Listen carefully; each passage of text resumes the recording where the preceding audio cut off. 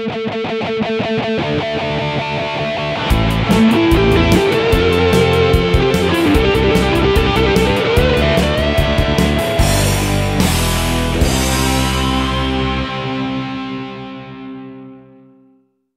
and welcome to an episode of Geek Lunch Me. I'm your host Chris.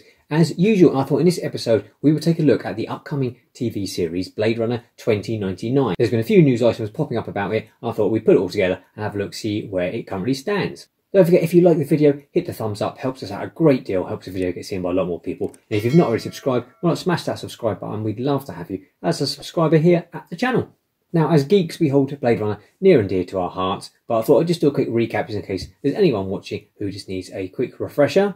So the original Blade Runner movie was released in 1982, directed by Ridley Scott, based on the book by Philip K. Dick. And it stars Harrison Ford as Rick Deckard, a Blade Runner, which is a sort of special division of the police force who hunt down replicants, artificial humans who've been created to sort of do all the work that humans don't want to do in the future. Now, it wasn't very successful on its original release, but in the years that have followed, it's become this huge cult thing, and is now widely regarded as one of the greatest science fiction films ever made, and it pretty much set a template for all these sort of dystopian future movies that followed. And then in 2017, we got the sequel, Blade Runner 2049, directed by Denis Villeneuve, who's since gone on to do Dune, Parts 1, Part 2, and Ryan Gosling was brought on board as Blade Runner K, and we get to catch up with Deckard and Rachel and see what's been happening with them. And then in 2021, we got the Blade Runner Black Lotus animated series where we get to follow Elle, I think it's in 2032, I think.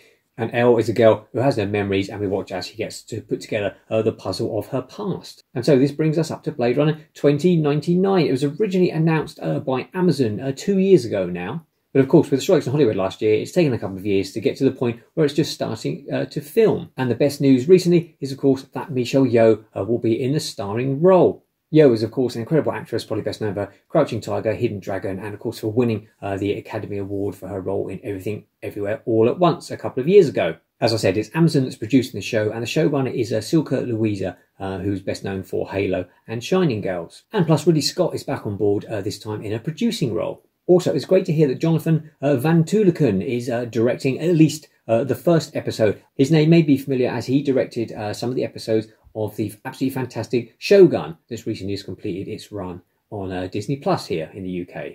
I thought it was an absolutely incredible series, so good to see that he's been brought on board Blade Runner 2099. Also great news is that it's being written by Michael Green, who was the co-writer on Blade Runner 2049 and the co-creator of Blue Eye Samurai, which is a recent animated show on Netflix and was absolutely wonderful. I really recommend watching it.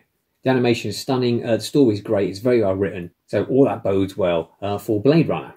And it's been reported that Blade Runner 2099 starts filming next month, June, in Prague, and then with some location filming in Spain to follow, which I suspect means it'll be released sometime in 2025. Very little detail has been released about plot at the moment, so we can only speculate. Obviously, the good thing with the way they title these Blade Runner projects is we know it's set 50 years after Blade Runner 2049. Over the last few years, there's been quite a few Blade Runner comic books that have been published as well. This is the recent one, Blade Runner 2039, the last issue of which has come out recently. I really recommend them, and they're all a really good read, really add to the sort of Blade Runner universe. And the storylines build on the themes mostly from sort of Blade Runner 2049, and with the whole idea of giving replicants the ability to reproduce, which obviously is a big plot point in that movie with Deckard and Rachel having a child. So it wouldn't surprise me. I think it's safe to say that those story threads will be taken up by the new TV show. Do I think Harrison Ford will put in a cameo? Initially, I would say no. I think a few years ago, the answer would have been sort of a definite no.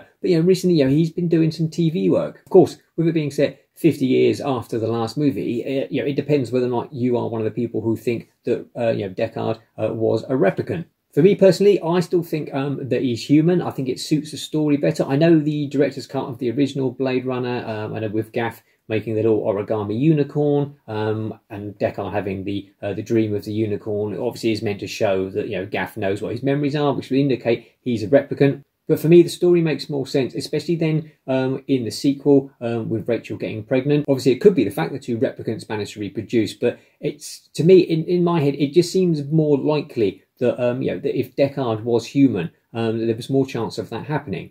Whether or not then this story that will follow in the series will be more about whether or not two replicants can reproduce and further their sort of, their species as it was. Be interesting to see. So yeah, that's pretty much everything we know about Blade Runner 2099 at the moment. As I say, it starts shooting next month, so hopefully we'll get some more details. Some photos would be absolutely fantastic from the set. I'll keep you updated and bring you, any new news that we get. What do you think? Are you looking forward to a Blade Runner TV show? Do you think that Deckard is a replicant? Always an argument that geeks like to have. Let me know in the comments below. So take care, and until next time, eat geek and be merry.